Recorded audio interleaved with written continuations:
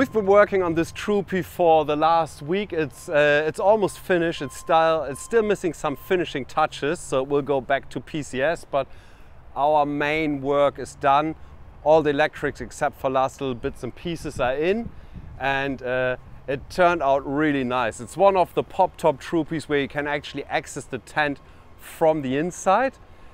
We've added a whole lot of stuff to it. As you can see, we've got a solar panel on the roof, which is only just a small solar panel to keep the fridge ticking over, but you can plug an external solar panel in as well. So when you're at camp, you plug in a solar blanket. You've got an extra light bar up there, aerial for your two-way. You've also got external lights all the way around, one on top of each door and then one in the back as well. You can control them from the front in the center console, so when you're driving around at night trying to find camp, or you do forward driving at night, you can actually get 360-degree light all around your car. And each one of them is controlled individually, just in case you are at camp and you only want to have light on one side. You just turn one of these lights on, you don't have to annoy other people. These were already on the car. We haven't done a whole lot of stuff under the bonnet. All we do is just put one fuse in the front to the main battery, and from here we run all the other stuff. The only things that we've added is just power for the light bar, and we use the accessory fuse box that's in here from Toyota. That's the best spot to go to if you want to install accessories to the vehicle.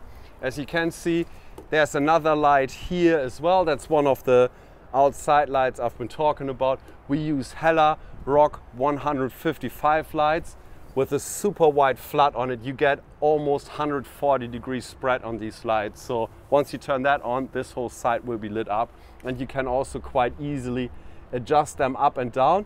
Plus they're really rugged. You really have to hit something solid to break this light. We've also exchanged the start battery to a Century dual force battery. This is a battery that has got, we call it a hybrid battery. It's got AGM technology in it, but it is a start battery. So that technology is derived from idle start stop cars. And even though you've taken a lot of power out of it, it's still got enough grunt to crank the engine over. Here in the cab, what we always do is, this is a brilliant spot to add some USB charging points. So on both sides, we've got these little surface mounts and a twin USB output there for charging. So if you have your phone here, you can just plug it in there. These are powered from a lithium battery system through our Egon DC hub. They are installed in the back of the car. There's also a center console which has got the switches for the lights. It's also got a switch for a 10-liter, 12-volt and 230-volt water heater that's installed there. And that water heater is connected to our Egon water hub system. So you can have hot showers. You've got a drink water outlet. There's also a 90-liter water tank in here. And I really like these lights. They are the National Lunar lights, and you can have 3 different dimming stages of these lights in orange, or if you hold them for a little bit longer, they flip over to white, and you can actually get some decent white light and bright light out of them. But generally around camp, you just put them on this setting. You get enough light to actually see if you're tripping into the hole, and so that you know where you're going. Another good thing about these is got the exact same light temperature as your bonfire. So if you got a bonfire over there about 10-15 meters away, this light will sort of just melt into the light of the bonfire. It looks really cool. Inside here we have got the water heater that I just talked about in there. We have got the Red Arc manager for charging right in there. We've got the Red Arc 2000 watt inverter down there that is connected to two 100 amp hour Amtron batteries right here. Then this compartment here is also being used for the shunt that works together with the manager. There's some extra fuses and pre-fuses for the Egon DC hub, which is mounted right here. There's also a main system isolator here, which you can use to turn your whole house battery system off. And the good thing is, all of this here, the only connection this has got to the vehicle itself is to the start battery. Just one cable to the start battery going as an input into the Egon DC hub, and that's all that we need for interfering with your vehicle. The rest of this is running completely independent from the vehicle. Got a roof conversion, so the roof of this Troopy has been cut out and a tent has been put on top. You can actually access this tent from the inside. You can push these up. So yeah, this all pushes up. This is your bed. It can come back down. So now you can actually stand in this vehicle, which makes it so versatile when you're actually off-grid and you have to be inside for some time. This is probably, if not the best, one of the best two-people setups if you're traveling a lot and you do some serious overlanding and you want quick setup times. I actually don't know a better setup than this. What else have we got? We've also added a Scirocco fan there.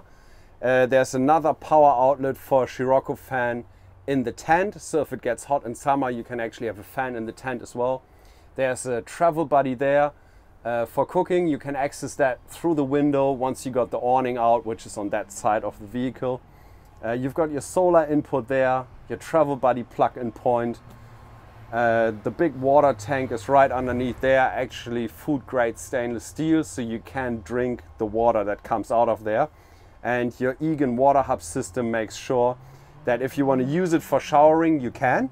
You just turn the tank pump on and you use tank water, and that will be pumped to the kitchen outlet, and it will also be pumped to the shower outlet, which you can plug in here, and you got a shower awning later on once that is fitted.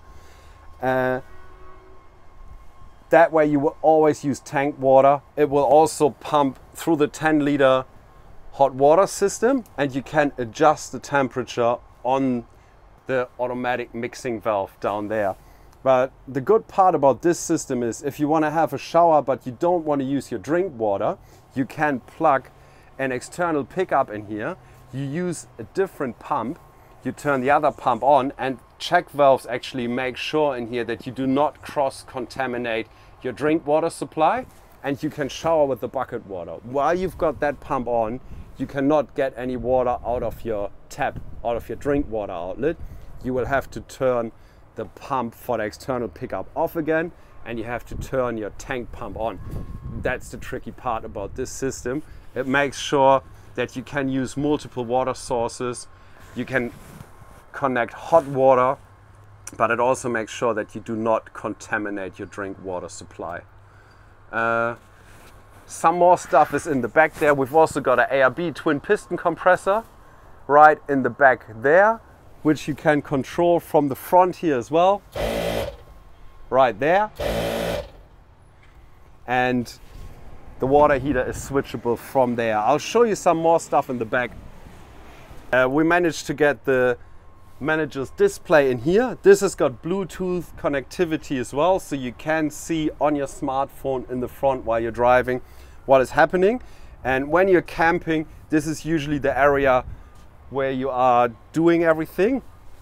This, for example, is the kitchen drawer, which is quite a nice long drawer where you can store all the kit that you need. And you can see what's happening with the electric system here. Everything, the solar charging, the battery status, all the stuff is available here. You've also got an Anderson outlet right here, which goes directly to the batteries, and you can plug in a charger and leave the charger in here, hook it up to 240 volt, and even though everything isolates, this is the one bit that stays connected to the battery, so you can isolate the system, but you can still hook up a maintenance charger in case you store the vehicle for a longer period of time. You also got two twin USB outlets right here, and you've got two cigarette lighter or accessory sockets here. So while you're camped, you can use this as a charging station. Once there's a lid on here, you can sit on it, but you can also put your phone on here. We've got another light right here. It's another one of the National Lunar lights that you can also have going in orange, which will illuminate this whole area here. And then on this side, this is what we call the kitchen box. So inside the kitchen box, you've got another one of these national lunar lights. When you're camped up, you can set all of these to orange and you've got nice campfire mode illumination all the way around your car. It's very non-intrusive, you keep your night vision. You got another power outlet here because this side usually has a 270-degree awning on. That's gonna be fitted by PCS next week. So if you want some extra light in here or you want to charge something, you've got another accessory socket in there. This is also really cool. This is called a MaxTrax table. Quick Pitch makes these and it works really well. You got your kitchen stuff in here, you got a table, but at the same time when you're traveling, you've got your MaxTrax in here. Very versatile piece of gear. There's the other outside light. One on the back there as well.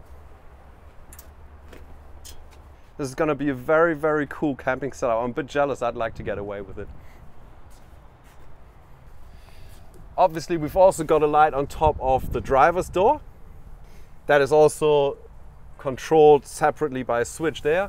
And we've got the two-way area here, which you can fold down when you are somewhere where height actually matters. The handpiece is connected over there. Cool. Thanks for watching how we actually build cars. I hope we give you a little bit more detail on this a bit later, and I'll see you around for the next one. Thank you.